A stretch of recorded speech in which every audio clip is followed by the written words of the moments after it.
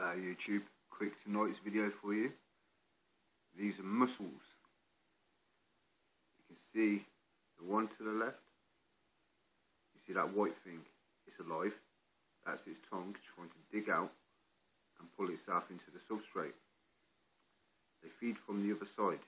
They've got like two holes that siphon through the water and suck it in and spit it out. Anyway, the reason these are in here is because I keep bitterlings. Now, bitterlings are very unique fish. They have like a giant egg tube and on the female, and she'll insert that egg tube into one of the two holes on the other side, the opposite side to where that tongue is, and she will insert that and lay her eggs inside of the mussel. At the moment they're not coming over. I was hoping to get a little bit of caught in action, but because I'm here, they're nervy. But they're literally 1 foot away at the moment. So I'm going to try and step back and see if they come over.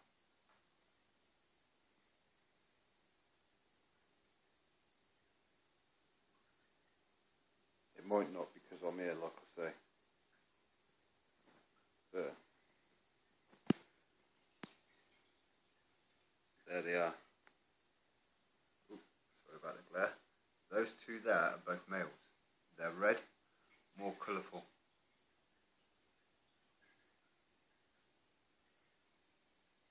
The first one, yeah, is the dominant male. You may go and have a look. The others are following.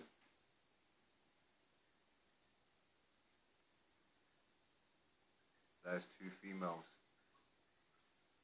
Like I say, they're very unique fish. This one at the back here is full of eggs at the moment.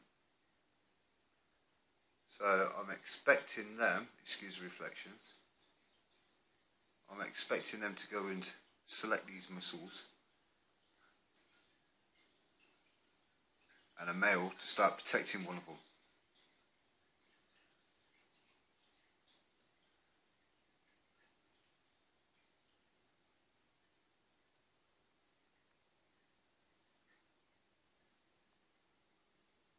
As I say, they need these won't breed without the mussels. It is a symbiotic relationship.